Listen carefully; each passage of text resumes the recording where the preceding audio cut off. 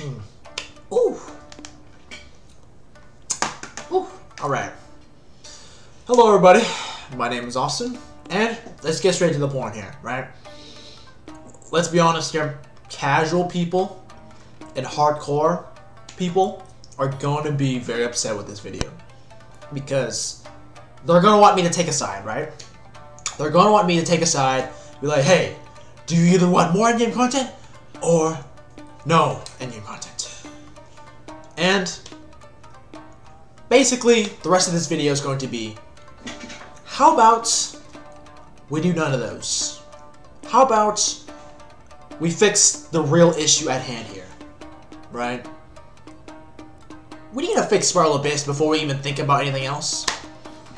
Okay, so before I talk about my main point, right? Let's talk about each side's perspective, each side's, each side's points, and before we discuss my point, right? So casuals don't want to be that much endgame content because first off, they're casual, so they probably won't even be able to access it. They don't have time to play that much to get to the endgame content.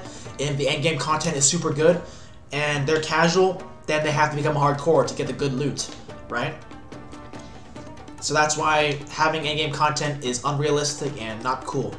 And hardcore players are like, bro, it can be optional. And hardcore players are like, we literally play this game, we literally have nothing else to do. This is so bullshit, right? This is not cool. This is why just have some content that's optional or some shit. And then casual players are like, oh, but like that's like FOMO, dude. But like, what if we like miss out on good content, right? Right? Like, it's just going back and forth, back and forth, back and forth, back and forth, back and forth, back and forth, right? Like, oh, hardcore players are like, oh my god, but like, building everything, building every single character is now useless, and like, casual players like, oh my god, it's always been about the story, oh my god, I'm like, no. How about we stick to the real problem at hand? Spiral Abyss, right? This, my friend, is the real issue. Because if there is one thing that we Genshin players as a whole agree, right, is that Spiral Abyss is sucky-ducky. It sucks real hard, right? Hardcore players, mid-max players, right? They don't like Spiral Abyss. I mean, they have to like Spiral Abyss because it's the only endgame, but it's far from perfect. It's literally like, it's too short. You get a certain amount of primo gems, and overall, you're waiting too long for something that's barely any content. And casual players are like, well, this isn't like an event. This is just like some optional beluga, fucking optional content that, isn't all that exciting. Not like fun, not like wow, you know what I mean? It's not like a special raid or something. Like, how Destiny, right? Destiny 2 has like fucking raids where everybody's like, oh my god, I can't wait for the next boss fight. Shit like that, or fucking dungeon, whatever. Right? Like, Spiral Abyss should feel like an event, right? That's what casuals want.